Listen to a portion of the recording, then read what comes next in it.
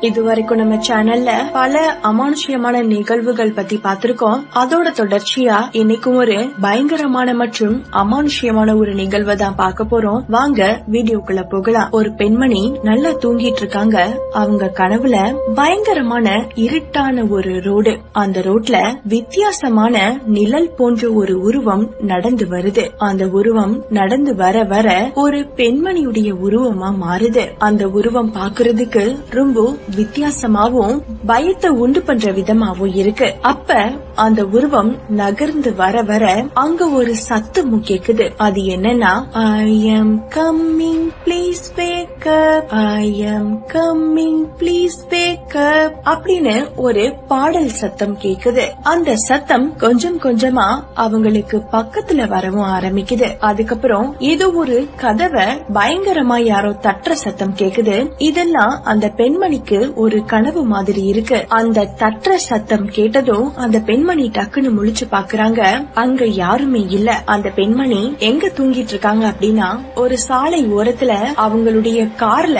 அவங்களுடைய மகள் கூட தூங்கிட்டு இருக்காங்க. அந்த பெண்மணி எதுக்காக அங்க இருக்காங்க அப்படின்னு பார்த்தா, அந்த பெண்மணியும் அவங்களுடைய மகளும் ஒரு சின்ன வேலைக்காக வேற ஒரு ஊருக்கு போயிட்டு வந்துட்டு இருக்கும் போது அவங்களுடைய கார் ரிப்பேர் ஆயிருது. அது மாலை நேரம் அப்படின்றதுனால அந்த சாலை வழியா அதிகமான வாகனங்களும் வரல. சரி, நம்ம குழந்தையோட இந்த நேரத்துல எங்க போறதுன்னு யோசிச்ச அந்த பெண்மணி இன்னைக்கு நைட்டு மட்டும் இந்த கார்லயே தூங்கிட்டு நாளைக்கு காலையில யார்கிட்டயாவது உதவி கேட்டு இங்க இருந்து நம்ம வீட்டுக்கு போயிடலாம் அப்படின்னு சொல்றாங்க. அதனாலதான் அந்த பெண்மணி அந்த சாலை ஓரமா அவங்க கார்ல தூங்கிட்டு இருக்காங்க. அதுக்கப்புறம் தூக்கத்துல இருந்து எழுந்த அந்த பெண்மணி அவங்க மகளை பாத்துட்டு டைம் என்னன்னு பாத்துட்டு இருக்கும் போது திடீர்னு அவங்க காருக்கு முன்னாடி கொஞ்சம் தூரத்துல அவங்க கனவுல வந்த மாதிரியே ஒரு பெண்மணியுடைய உருவம் நடந்து வரத பாக்குறாங்க. அது மட்டும் இல்லாம அந்த கனவுல பாடின அதே பாடல், I am coming, please wake up, I am coming,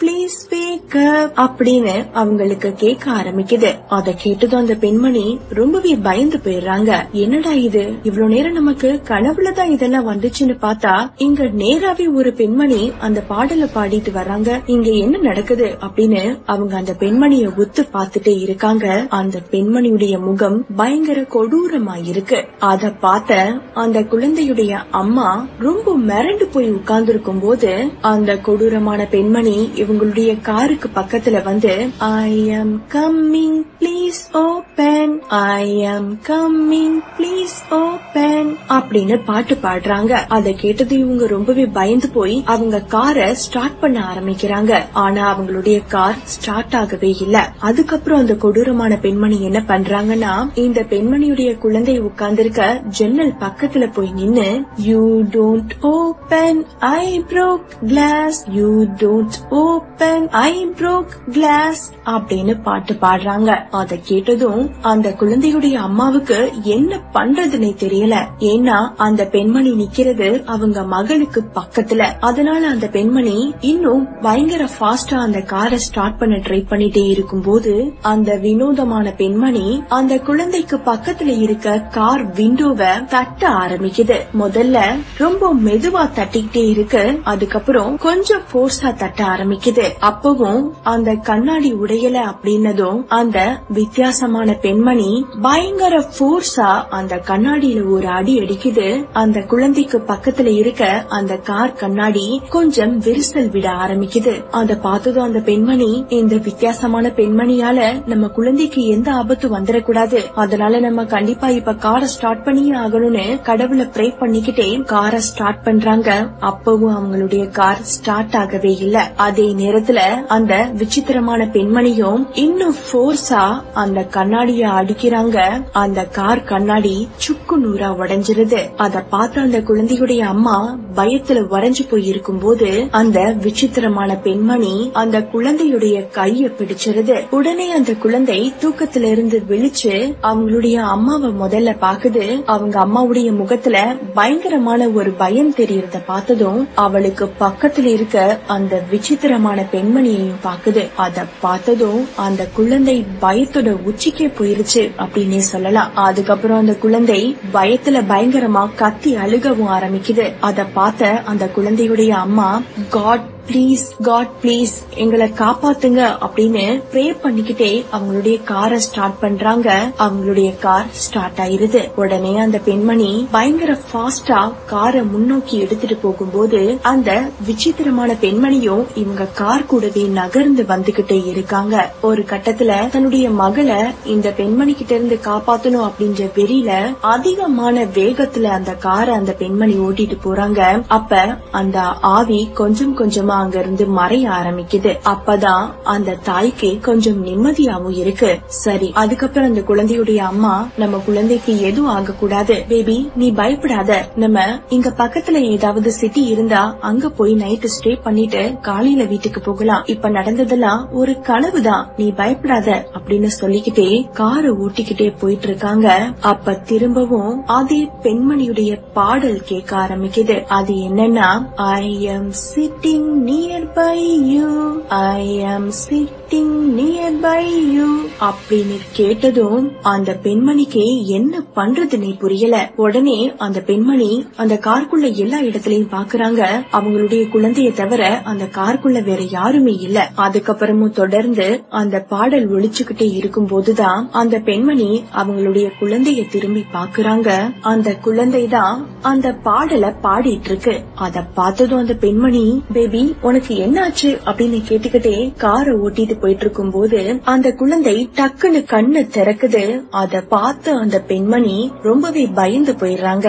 ஏன்னா அந்த குழந்தையுடைய கண்கள் பயங்கரமா கருப்பு நிறத்துல மாறி இருக்கு. அப்பதான் அந்த பெண்மணிக்கு புரிய வருது, அந்த ஆவி தன்னுடைய மகளுக்குள்ள புகுந்துருச்சு அப்படின்றது. உடனே அந்த பெண்மணி பயங்கர ஃபாஸ்டா காரை ஓட்டிக்கிட்டே இங்க ஏதாவது பக்கத்துல சர்ச் இருக்கான்னு தேடிக்கிட்டே போகும்போது தூரத்துல ஒரு வெளிச்சம் தெரியுது. அத பார்த்ததும் அங்க ஏதோ ஆட்கள் இருக்கிற மாதிரி இருக்கு. அதனால நம்ம வேகமா அங்க போயிடலான்னு, பேபி நீ பயப்படாத, உனக்கு ஒண்ணும் இல்ல, அம்மா உன்னை கண்டிப்பா காப்பாத்திடுவேன், இதெல்லாம் வெறும் கனவுதான், நீ எதையும் நினைக்காத அப்படின்னு சொல்லிக்கிட்டே வண்டி ஓட்டிட்டு போயிட்டு இருக்கும் போது திரும்பவும் அந்த குழந்தை, I am going to kill you, I am going to kill you அப்படின்னு பாடிக்கிட்டே அந்த பெண்மணிக்கு பக்கத்துல நெருங்குது. அப்படி அந்த குழந்தை பாடுறதை கேட்டதும், இதுக்கு மேல நம்ம இங்க இருந்தோம்னா கண்டிப்பா நமக்கு ஏதாவது ப்ராப்ளம் வரும் அப்படின்னு சொல்லிட்டு இன்னும் அதிகமான வேகத்துல காரை ஓட்டிட்டு கரெக்டா அந்த சர்ச்சுடைய வாசல்ல போய் நிப்பாட்டுறாங்க.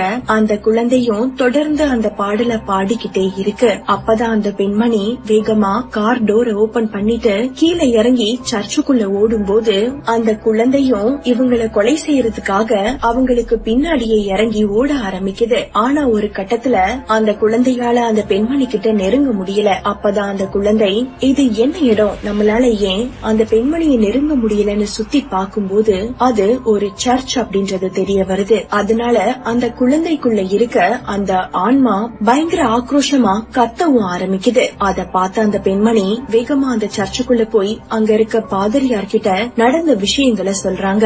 தயவு செய்து என்னுடைய குழந்தைய காப்பாத்தி கொடுங்க அப்படின்னு கேக்கும்போது அந்த பாதிரியார் அந்த பெண்மணிய பார்த்து சொல்றாங்க, நீங்க பயப்படாதீங்க, உங்க குழந்தை இனிமே என்னுடைய பொறுப்பு, நான் போய் உங்க குழந்தைய இந்த சர்ச்சுக்குள்ள கூட்டிட்டு வரேன்னு அங்கிருந்து அந்த பாதிரியார் அந்த குழந்தை கிட்ட போறாரு. ஆனா அந்த குழந்தையுடைய அம்மா அந்த சர்ச்சுக்குள்ள நின்னு பயங்கரமா அழுது ப்ரே பண்ணிட்டு இருக்காங்க. அதுக்கப்புறம் எப்படியோ அந்த பாதிரியார் அந்த ஆவியோட போராடி அந்த குழந்தைய அந்த சர்ச்சுக்குள்ள கூட்டிட்டு வந்துடுறாரு. அதுக்கப்புறம் அந்த பெண்மணி கிட்ட அந்த பாதிரியார் சொல்றாரு, உங்க குழந்தைக்குள்ள பயங்கரமான ஒரு ஆன்மா புகுந்திருக்கு, அதை வெளியேற்றணும்னா கண்டிப்பா உங்க குழந்தைக்கு பேயோற்ற சடங்கு செஞ்சே ஆகணும், அதனால நீங்க 5 நாட்கள் இங்க தங்க வேண்டியதா இருக்கும் அப்படின்னு சொன்னதும் அந்த பெண்மணி, எனக்கு என்னுடைய குழந்தை தான் முக்கியம், நான் எத்தனை நாள் வேணும்னாலும் இங்க தங்குறேன் அப்படின்னு சொல்றாங்க.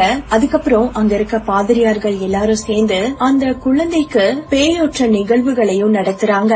கடைசியில 5வது நாள் அந்த குழந்தை நல்லா ஆயிடுது. அதுக்கப்புறம் அந்த பாதிரியார் அந்த குழந்தையுடைய அம்மா கிட்ட போய், உங்க மகளுக்குள்ள இருந்த அந்த கெட்ட ஆவி வெளியே போயிருச்சு, அதனால நீங்க உங்க குழந்தைய கூட்டிட்டு வீட்டுக்கு போகலான்னு அவங்கள நல்லபடியா வழி அனுப்பி வைக்கிறாங்க. அதுக்கப்புறம் அந்த குழந்தையுடைய அம்மா அங்க இருக்க பாதிரியார் கிட்ட அந்த சாலையில நடந்த அமானுஷ்யமான நிகழ்வுக்கு என்ன காரணம் அப்படின்னு கேக்கும்போது அந்த பாதிரியார் என்ன சொல்றாருன்னா, சில காலங்களுக்கு முன்னாடி ஒரு பெண்ணை சில ஆண்கள் கற்பழிச்சு அந்த ரோட்ல தூக்கி போட்டுட்டு போயிட்டாங்க. அந்த சாலை பயங்கரமா இருட்டா இருந்ததுனால அந்த பக்கமா வந்த ஒரு வாகனம் அந்த பெண்மணி மேல ஏற செலுத்தி அங்கேயே அந்த பெண்மணி உயிரிழந்துட்டாங்க. அந்த பெண்ணுடைய ஆவிதான் அந்த சாலையில இன்னும் உழவிட்டு இருக்கதாவும், அடிக்கடி இரவு நேரங்கள்ல அந்த சாலையில பயணம் செய்யற மக்களை அடிக்கடி அந்த பெண்மணியுடைய ஆவி பயம் பொறுத்துறதாவும் இங்க இருக்க மக்கள் நிறைய பேர் சொல்லி நான் கேட்டிருக்கேன் அப்படின்னு சொல்றாங்க. அதுக்கப்புறம் அந்த பெண்மணி அவங்க மகளோட அவங்க வீட்டுக்கும் போய் ரொம்ப சந்தோஷமா அவங்களுடைய வாழ்க்கையை வாழ்ந்துட்டு இருக்கும் போது திடீர்னு ஒரு நாள் அந்த குழந்தை அவளுடைய ரூம்ல உட்கார்ந்து ஏதோ எழுதிட்டு இருக்கு. அந்த நேரத்துல அவளுடைய அம்மா கிச்சன்ல வேலை பார்த்துட்டு இருக்காங்க. அப்ப திடீர்னு ஐ am always watching you, I am always watching you அப்படின்னு ஒரு பாடல் சத்தம் முழிக்குது. அத கேட்டதும் அந்த பெண்மணி பயந்து போய் அவங்களுடைய மகளை தேடி ஓடுறாங்க. அந்த குழந்தை தான் திரும்பவும் அதே பாடலை பாடிட்டு இருக்கு. அத பார்த்ததும் அந்த பெண்மணி ரொம்பவே பயந்து போயிடுறாங்க. சரி, இன்னைக்கு பார்த்த இந்த அமானுஷ்யமான நிகழ்வுகள் பற்றின உங்களுடைய கருத்துக்களையும் நீங்க கீழே பதிவு செய்யலாம். இந்த தகவல் உங்களுக்கு பிடித்திருந்தால் லைக் பண்ணுங்க. மேலும் இது போன்ற பல பயங்கரமான மற்றும் அமானுஷ்யமான நிகழ்வுகள் பற்றி தெரிந்து கொள்ள பேனிக் செகண்ட்ஸ் சேனலை சப்ஸ்கிரைப் செய்யவும்.